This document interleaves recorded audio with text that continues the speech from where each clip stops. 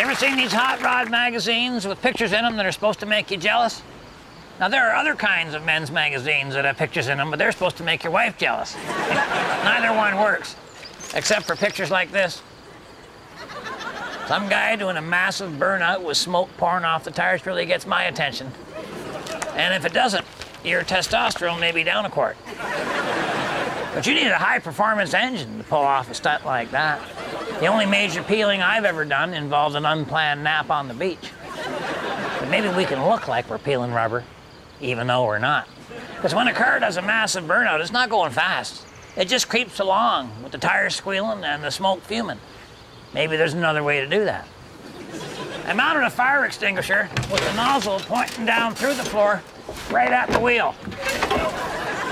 And I can turn the unit on from the driver's seat using that cable. That'll provide the smoke.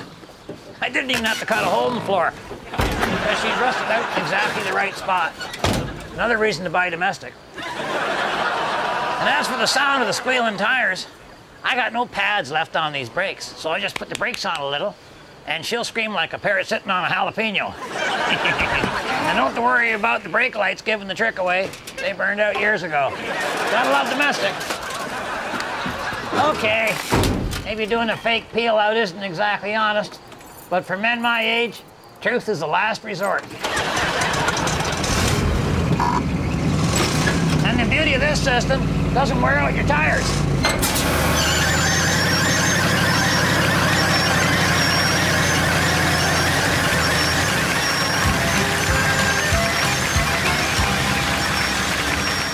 Hey, Red Green here.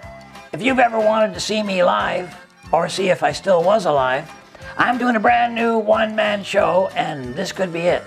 In fact, I'm calling the tour, This Could Be It.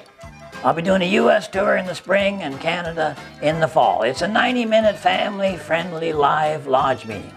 To find out where I'm going to be and when I'm going to be there, go to redgreen.com and follow the links. Hopefully, I will see you on the road. Meanwhile, keep your stick on the ice.